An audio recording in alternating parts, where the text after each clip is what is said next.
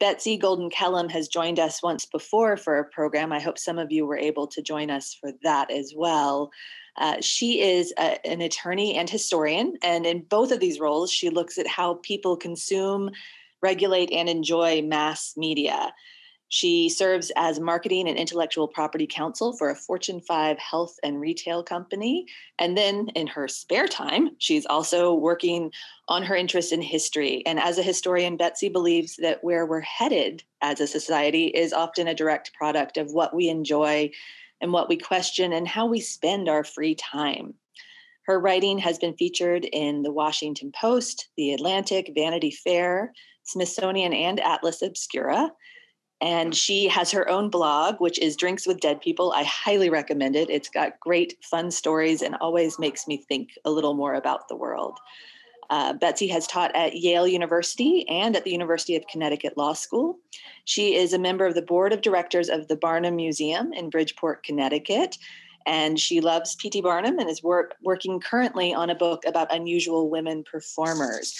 I want to add Betsy is a member of the Circus Historical Society. And so today, along with members and guests of the Ringling Museum, we have invited members from the Barnum Museum and CHS. And we're really happy to have you all here with us while we listen to Betsy share some insights. And this is a great presentation. I'm extraordinarily excited to hear her go through the whole thing about Lavinia Warren, the fairy wedding, and the birth of celebrity culture. So Betsy, welcome. It's all yours. Thank you. And thank you for having me. It's so great to see so many of you here. Thank you for taking time out of your day.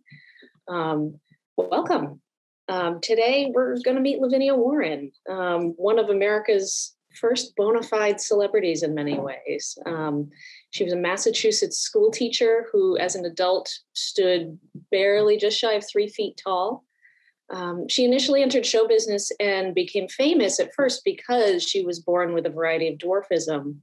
But over a lifelong career, Lavinia Warren proved that she was so much more than just a physical curiosity. We're going to talk about the fact that she was a talented performer. She was a fashion plate for the middle 19th century. And she was a very feisty personality and not afraid to show up, stand up to media, to showmen, to dignitaries. Many people know her because she was married to Charles Stratton, who was General Tom Thumb, who you see here in the picture that's on the screen. So she was Mrs. Tom Thumb in many ways, but she was also famous in her own right. She traveled the world, and when she died, she was a countess, which is fantastic.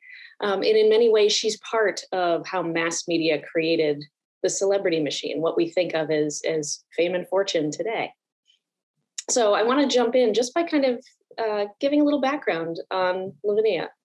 Her full name was Mercy Lavinia Warren Bump, and she was born on October 31st, on Halloween of 1841. In Middleborough, Massachusetts, which is, for those of you who know the area, it's a town in Plymouth County. She was born at a typical size, but stood out when around about her first birthday or so, growth really slowed down dramatically. And by the time she was 10 years old, she was about 2 feet tall and weighed 20 pounds. By all accounts, this was not an issue for her family.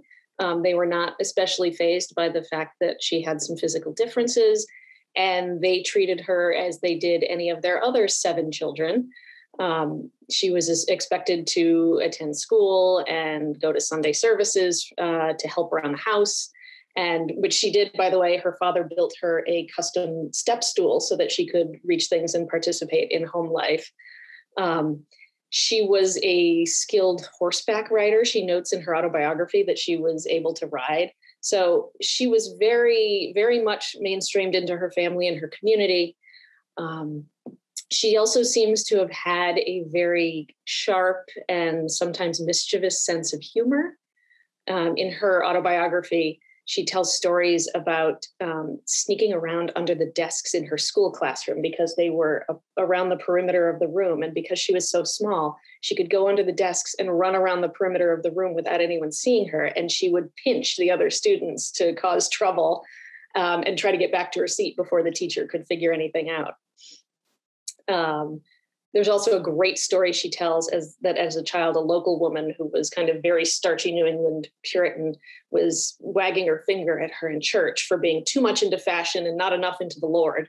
And Lavinia turned to her and quoted the Bible back at her and said, "Be not rash with thy mouth, and let not thine heart be hasty to utter anything." So she was physically small, but her personality was very, very large. So it's when she was about 16, her town decided to split what was then effectively a one-room, all-ages schoolhouse into an elementary school and a school for the older kids. And the town approached her to be its first teacher for the younger kids. And she was very happy about this and thought it was kind of a very proper job for her, and really kind of figured that teaching would be her life's work. That said, a visiting cousin at one point was a manager of a showboat museum that ran on the Ohio and the Mississippi rivers, and kind of put a bug in Lavinia's ear about going out west and seeing some of the world. And you can absolutely see why this would be an exciting prospect. So she went along.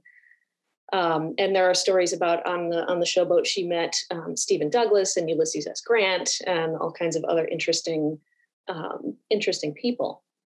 By 1862, thanks to this career on the showboat, P.T. Barnum had heard of Lavinia Warren and sent one of his agents to Massachusetts to kind of talent scout and to offer her employment at the American Museum in New York City. Barnum, now remember, in 1842 had met, had met Charles Stratton, the little person who had become global star, General Tom Thumb. And, Barnum knew from talent. So if he was sending someone to check out Lavinia, it was significant. And according to Barnum's autobiography, he had Lavinia and her family to Bridgeport to kind of talk everyone through about what it might be like if she were to work with him. And he convinced her family that he was not entirely the humbug that rumors made him out to be. So he arranged for her to come to New York, where she was welcomed into the home of one of Barnum's daughters, who was grown at that point. And Barnum got to work. He plainly writes that he got to work procuring her wardrobe and her jewelry and making arrangements for a grand debut. And that debut happened in New York at the St. Nicholas Hotel, which was the first $1 million hotel in New York City. So this was very flashy. And by all accounts, everybody was absolutely charmed. Lavinia was presented to the press as a perfect Victorian lady, graceful and lovely and refined in miniature. The New York Tribune described her as moving, quote, about the drawing room with the grace and dignity of a queen, and yet she is entirely devoid of affectation, is modest and ladylike in her deportment. The New York Times said she was a miniature woman, I and the queen of them. So huge press reception. Now, so she's embarked on her performance career. Now, General Tom Thumb, Charles Stratton, who I mentioned, was not actively performing with Barnum at this time. He and Barnum very much kind of came up together in their fame in the early years of the American Museum. Barnum and Charles Stratton first met each other when Stratton was 4, very early on. And Charles Stratton had had a full career at this point, had helped Barnum out of his bankruptcy in the middle 1850s. And he continued to tour, but he also very much was enjoying his home life in Bridgeport. He loved yachting on Long Island Sound. He was very active in the Freemasons. But obviously, he was still very much in the business. And when visiting the American Museum, he found himself very taken with Lavinia. And the story goes, he took Barnum aside one day to ask if, Barnum might put in a good word for him. And according to Barnum, his response was, I will not oppose you in your suit, but you must do your own courting. Miss Warren is no fool, and you will have to proceed very cautiously if you can succeed in winning her affections.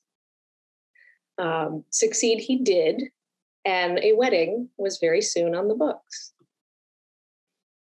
So the fairy wedding, grand occasion. And it's useful to remember here, in 1863, folks were pretty worn out, both emotionally, physically, from the Civil War.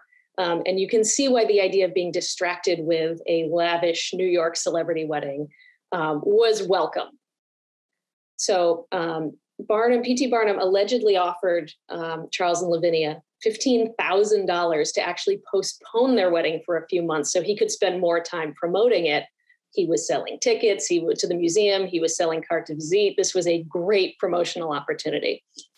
And they very politely and without hesitation declined the offer. And that didn't stop Lavinia from teasing him and saying, you should have offered at least $100,000.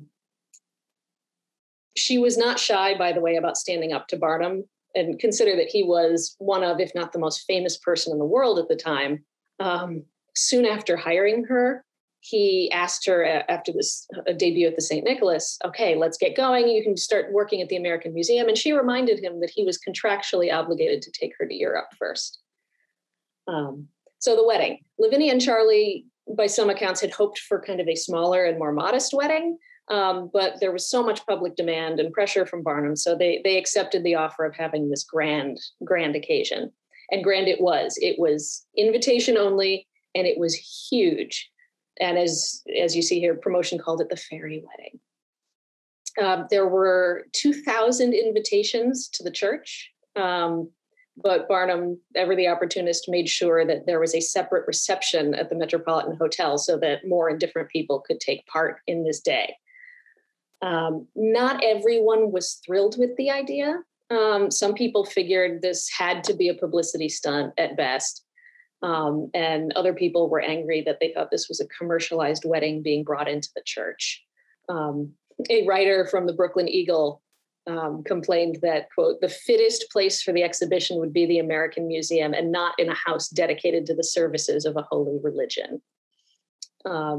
Side note, one imagines Commodore Nutt was not particularly thrilled either. He is in this image here as Charles Stratton's best man to his right. His full name was George Washington Morrison Nutt. He was a little person who had been pretty recently brought in by Barnum to perform, and he was in the wedding party along with Minnie Warren, who was Lavinia's younger sister. She was the only other child in the family who was of short stature. Her name was Huldah, which was also their mother's name, but she went by Minnie. There were rumors during this time where, Lavinia had debuted and her courtship, and okay, so there was this will they, won't they between Charles Stratton, Commodore Nutt, who's going to win Lavinia's heart. So there were some suggestions that being best man was kind of a runners-up position that he wasn't all that happy about, but grumbles were a minority position. The streets outside the church, and for those of you who maybe know your Manhattan geography, we're talking lower Manhattan around the Union Square area. Streets were full of people trying to get a glimpse of the party in their outfits, get a look at famous guests who might be arriving. There were people selling concessions and snacks. There were pickpockets. It was 2 hours of traffic jams with carriages in the area. And there were police working outside to contain the crowds.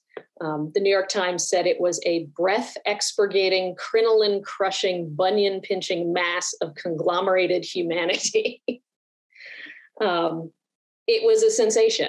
Everyone loved it. Enthusiasm and curiosity and news coverage just went bananas. And keep in mind, again, there's Civil War news on the front pages, and this is pushing it aside.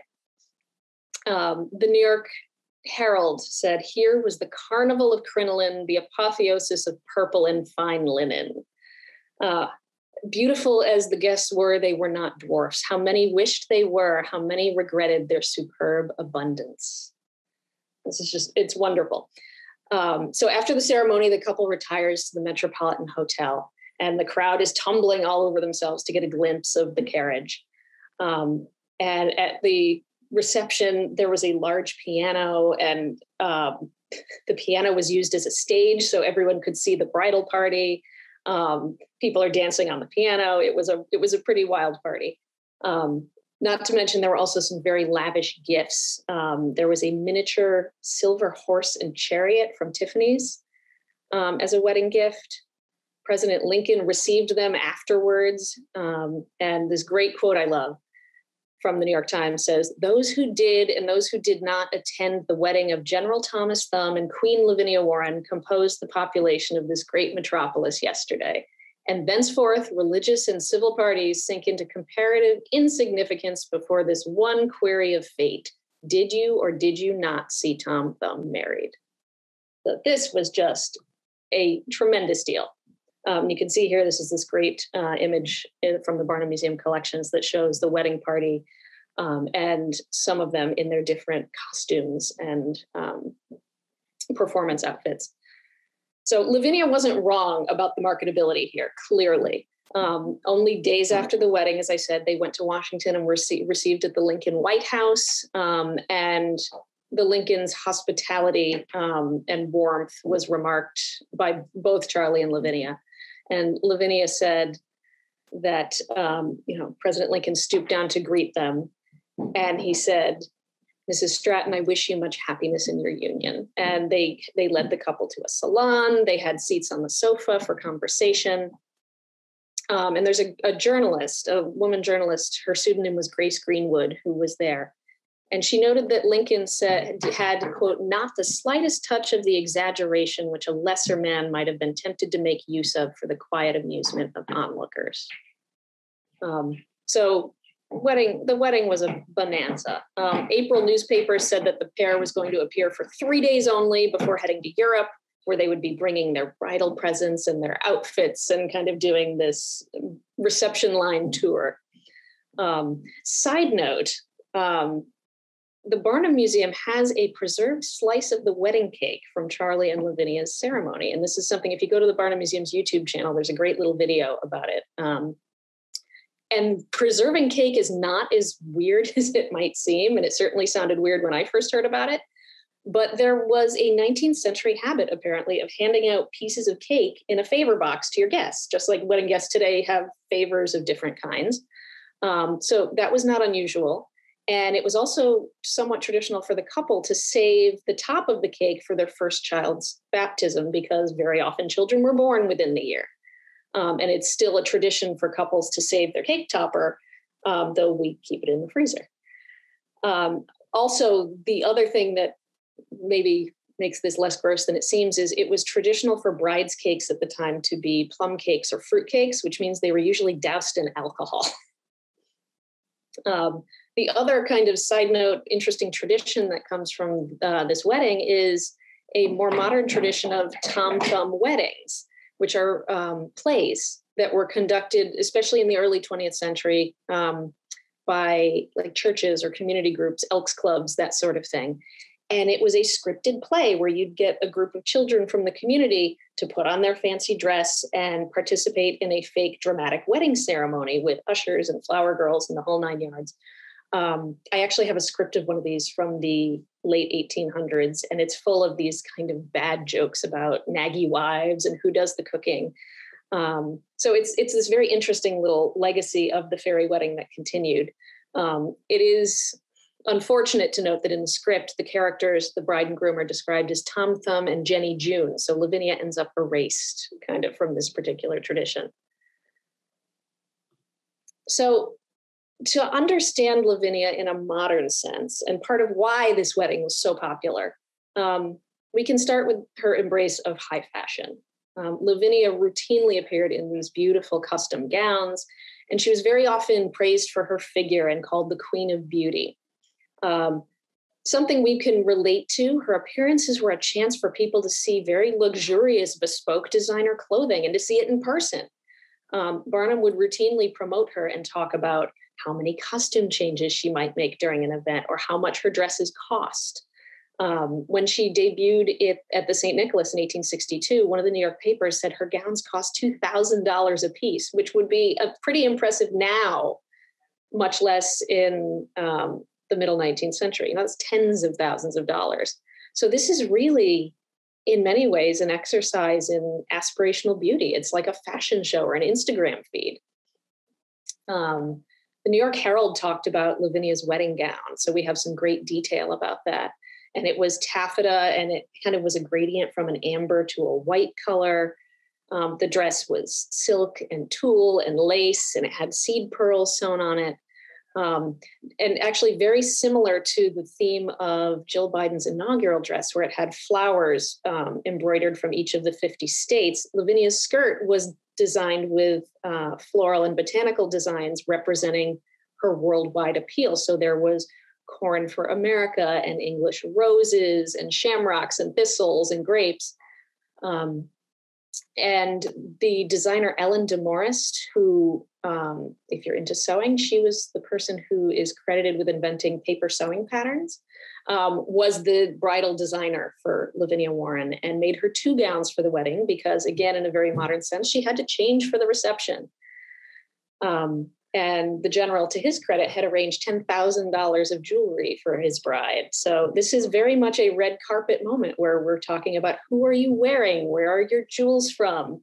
Also, the bridesmaids had puffy dresses because brides have always apparently wanted to put their bridesmaids in puffy dresses. I'm showing a few photos here of Lavinia in different dresses, different fashions that show off a form that queens might envy, is how one paper described her.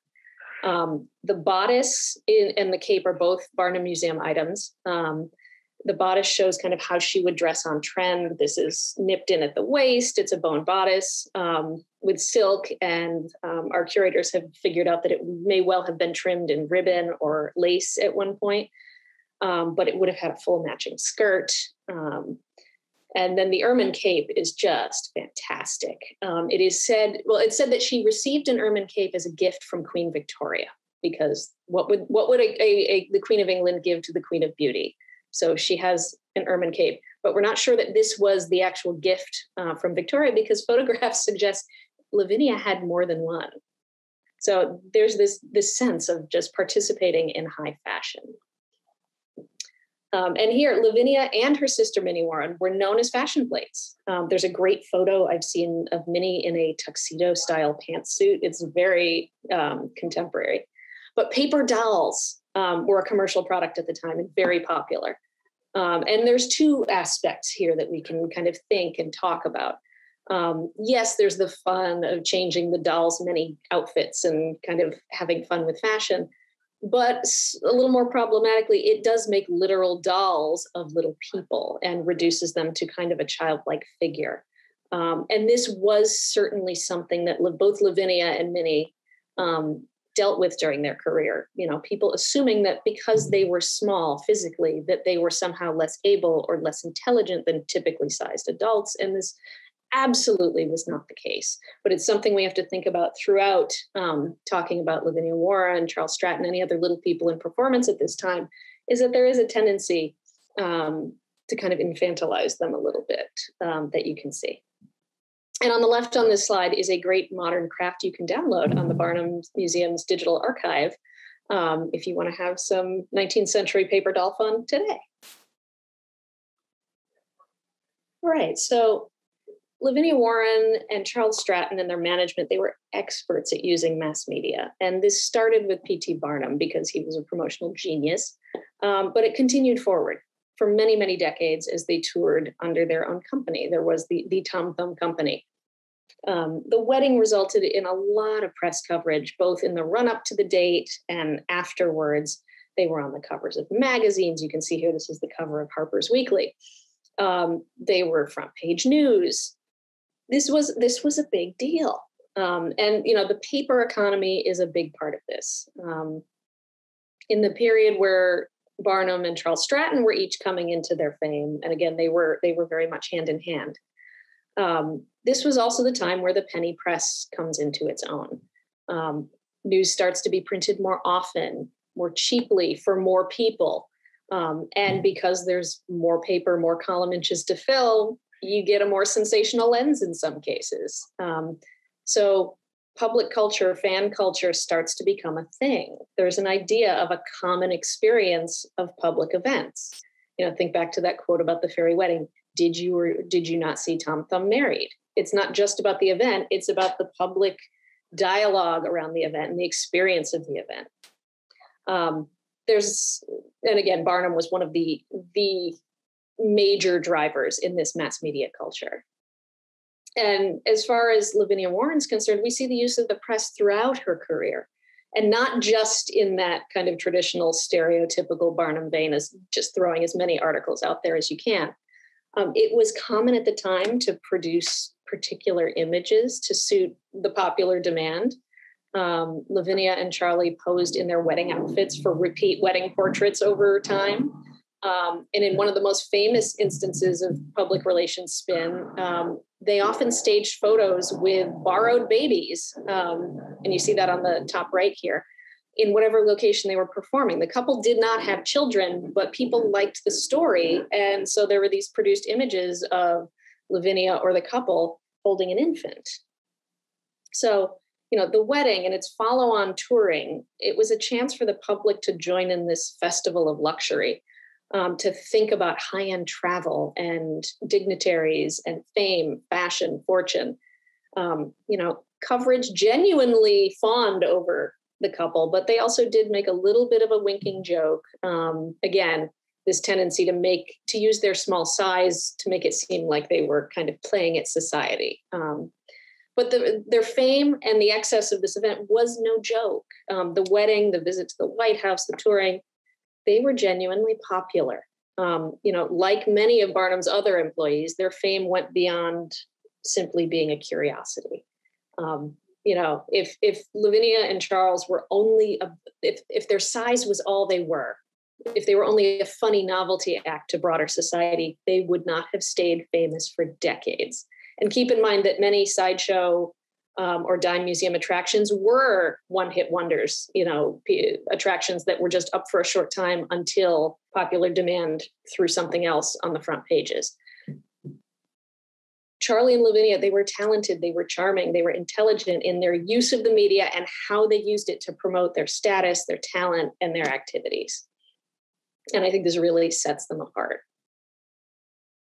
So to this end, people think often of sideshow or human curiosity entertainments as passive things, just an oddity that's put on stage for people to walk by and look. All you're doing is demonstrating something that's odd or different. And certainly there were human curiosities who were presented in this way, but the Strattons, Charlie and Lavinia, particularly also, let's note, as a white couple with the backing of a well-to-do businessman like Barnum, they had a certain sort of advantage and platform. And different talk entirely. Some of you may have been around when I spoke about Millie Christine a while back. Performers who were non-white or who were disabled were often in a very different experience, and that's an entirely separate talk on its own.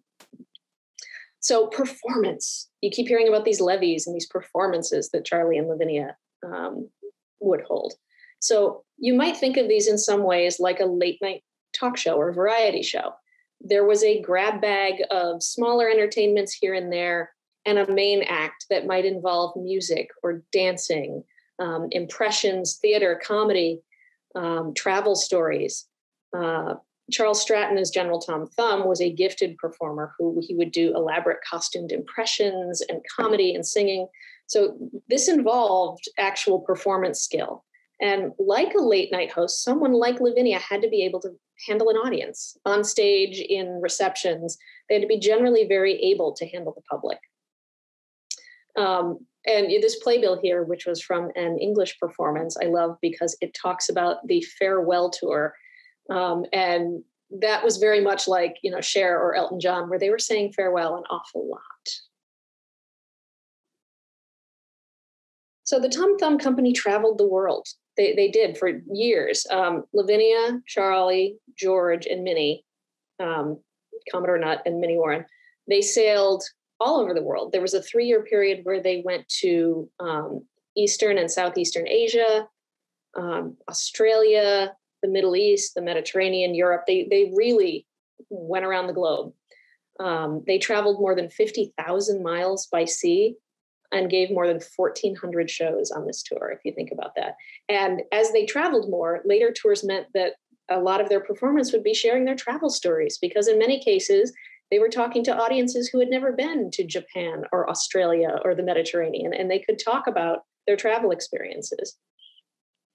In 1876, P.T. Barnum gave up his ownership share in the General Tom Thumb Company, he gave his share to Tom and Lavinia and their manager, Sylvester Bleecker.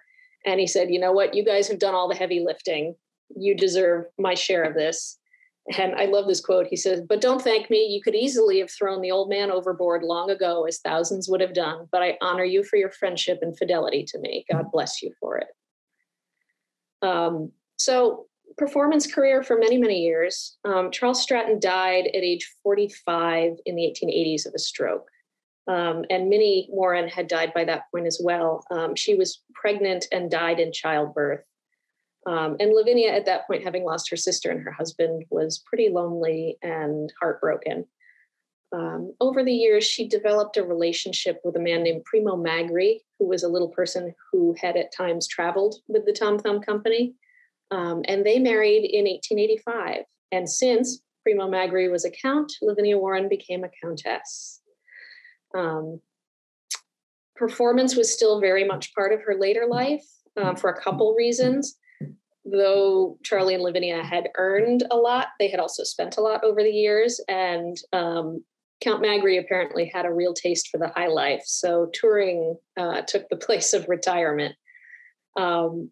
In the later years, they spent a couple of summers at Coney Island in a contrived village of little people. And they perform now and again, and they're even in a 1915 film, a very early film called The Lilliputian's Courtship. And at this time, Lavinia wrote an autobiography as well in the early 1900s, kind of talking about her years and her travels. And you can see, I love this picture on the right. You can see her in her later years. And it's not always common that we have images from throughout someone's life so that we can see how time treated them. Lavinia died in 1919, and she's buried with Charles Stratton in Mountain Grove Cemetery in Bridgeport. She talked about belonging to the public over her life in many ways. She wrote that I have shaken hands with more human beings, royal and plebeian, rich and poor, great and small, old and young, native and foreign, than any other woman in existence. And that's a large scale look at why I think in her motion, her fashion, her public skills, her taste for adventure, Lavinia Warren was one of our first modern celebrities. And I think I'm going to stop it there and see if anybody has any questions or if we can kind of take this into a little bit of discussion at this point. Betsy, thank you so much. I'm popping in. This is Jennifer. Yes, brava. Absolutely. I'm going to jump in and start some discussion because sure. I'm fascinated. I know we've got a string of questions that have come through chat and we will get to those, but I wanted to circle back the fairy wedding and thinking about that. Today we, as a culture in America and Western society, we feel such ownership over celebrity relationships, right? We expect to see images from weddings of people who have achieved fame.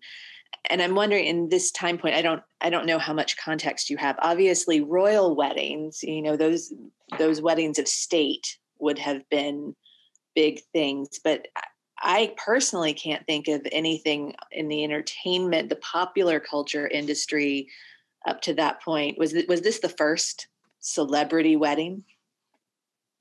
I think it's safe to say it probably was. Famous last words. If I say the first, someone will find something. But no, sure. I think on this scale and of this nature, I think it was. Certainly, as you said, royal occasions started to ramp up in scale at this point. I remember what's his name? William Banting, who was a British cabinet maker who had a royal, he started working on royal funerals and royal weddings to make them kind of grand pomp and circumstance. But yeah, this had nothing to do with politics or, as you said, it was not an obligation associated with somebody's station. It was enthusiasm. And there clearly was, because we have all of these great accounts of people outside that really just want to see what's going on. Right. Kind of be part of the rush and the experience. Well, and it seems to me to collect some of it in some way. I think both the Barnum Museum, the Ringling, and I suspect our colleagues at other organizations that collect circus and allied arts have all kinds of images, the carte de visites and the cabinet cards, the wonderful little lockets, the somebody's luggage lockets that unfold into images from the wedding and from their relationship. It's just interesting to me how quickly we as a culture decided that we get to kind of own part of somebody's story because they're public facing. And, obviously Barnum, and I would love your thoughts on this, that Barnum as a promoter is a big piece of that. But Absolutely. To a point that you made along the way, there has to be some kind of charisma to the performer themselves, something that makes us as a big group want to know more and want to see more of them. So, well, and as you said, I think there has to be a connection and an intimacy there where the audience member feels some connection, like, I know this person. Right. Yeah. I'll go back to this slide because it's just like here, like the portrait of the fairy wedding group, like the idea that these portraits were not only produced, but reproduced because people were so eager to see them. Yeah, it's amazing how it proliferated out, and not just in the United States, but certainly into Europe. And this is something that it's well out of my area, but I'd love to hear from someone who's better informed about fashion history. That the typical, what we understand is the typical white wedding gown was not always typical, and this seems like a good example of a kind of grand princess style white wedding gown being used. And I'm curious as to kind of when that became popular. I think there's some really interesting questions about how the fashion industry is part of that. I think, are we at the point that we can open up maybe to questions? I just noticed that we are joined today by some colleagues from the Barnum Museum. Kathy Marr, I just saw pop up commenting on Queen Victoria's wedding gown being really excellent. the moment. And, isn't that interesting? So it's really kind of right in line with. There's also, actually, I found when I was looking into things like the saving the pieces of wedding cake, Christie's auctioned what was alleged to be a piece of Queen Victoria's wedding cake at one point. So this was a thing. It would be interesting just to see the parallels that happened there, right? With because I imagine Queen Victoria's wedding, I don't know exactly how many decades that would have been before Lavinia Warren's, but that had to be one of the biggest global events of that type before this wedding. So interesting. Laura, I don't know if you've been monitoring the chat or I can go up and we can start. Yeah, we've got a number of questions, some of which have been answered by other audience members in the chat, which is really wonderful. Stacy is asking, do you think Lavinia had real feelings for Nut? She says she's from New Hampshire, so she has a lot of interest. I never know how much is Barnum fantasy and what is truth. And I've read Lavinia's bio, and I know it's not all reliable when it comes to that relationship. Yeah, I have some skepticism about kind of the love triangle being constructed there. There, as with almost everything in the space, there may have been a kernel of truth there, but turning it into, I share your skepticism.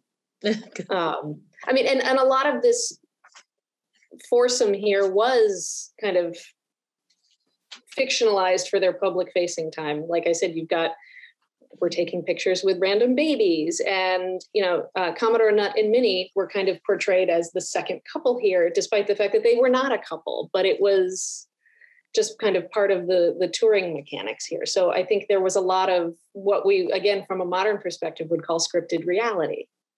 Yep. And we've had a request if we could maybe stop the screen share so people can see your faces a little bit bigger. Oh, sure.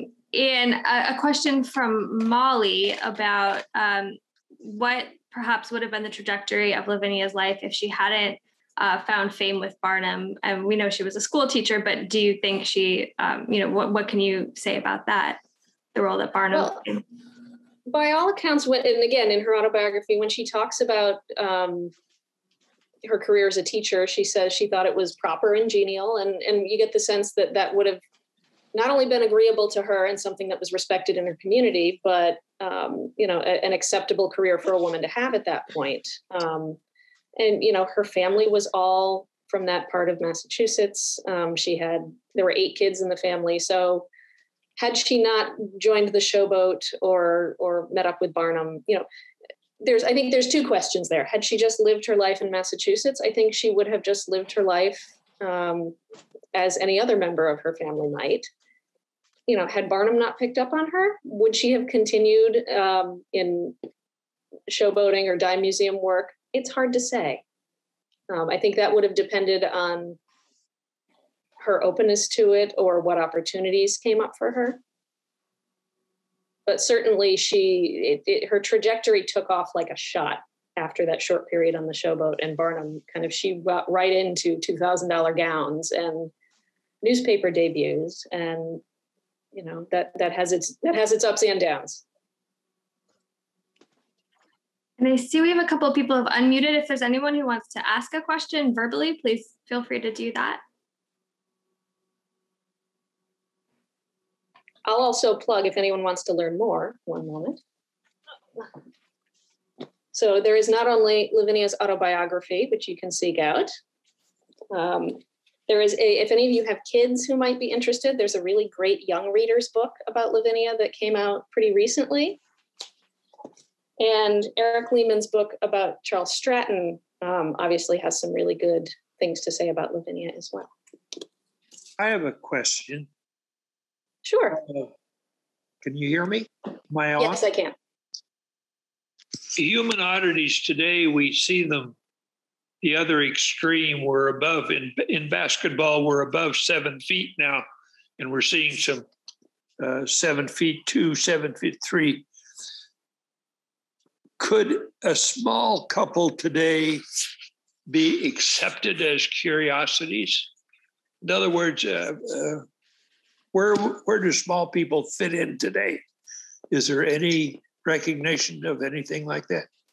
Well, absolutely. And I think within the community, there's a sense of how little people would like to be referred to and recognized and regarded. And in some, as with almost any demographic, some people would prefer not to call attention to it as a curiosity, but you may remember, I think it was TLC, had a reality show about little people within recent memory, which you could argue is just, it's the same kind of entertainment put into a modern media context. I think there's always room for curiosity in popular culture. We may wrap it up differently or decide it's palatable in different ways, but I think we're much more sensitive now to, particularly within disability studies or different communities, of listening to people and how they want to be presented and regarded. Thank you. Yeah. I wanted to follow up on that, Betsy. I was thinking when you spoke about some of the photographs that they had where they borrowed babies, it took me back to our previous speaker, Kat Vecchio, talked about images of women on the circus lot performing domesticity. And I was thinking that in what I know of Lavinia's story, the baby is the one moment that you really see that sense of performing something that's this very specific domestic task. So I guess it's a two-part question or a thought. One, within her autobiography and the other pieces, are there moments that they talk more about her performing some of these standard moments of the domestic life of a woman, or are they aligning her more with royalty, much like you get General Tom Thumb? Just curious what you think. It's a little more of the latter. Her autobiography is challenging to read because it appears to have been written kind of piecemeal at 2 different times. And she also includes chunks of other people's writing where she'll kind of go, oh, Barnum said this, or Sylvester Bleecker said this. So you kind of have to keep a certain skepticism throughout. She talks, there are little moments where you kind of get what I think is a truer emotion. Like when she talks about her sister, particularly, and like the reality. So everyone loved the pictures with the babies because it presented this idea of kind of idyllic family life.